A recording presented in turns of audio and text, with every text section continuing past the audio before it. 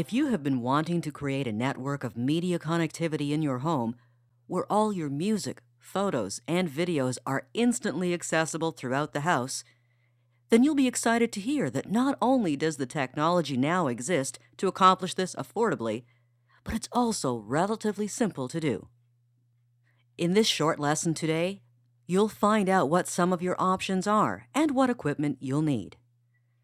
There are a lot of reasons why a family might want to network all their home entertainment technologies, but the primary reason is usually to be able to access your content from anywhere in the home. In recent years, the only way to do this was with your computers. As long as you had a network in your house, and face it, most people do now, then you could listen to a music file, view photos, or watch a video as long as it was stored on a drive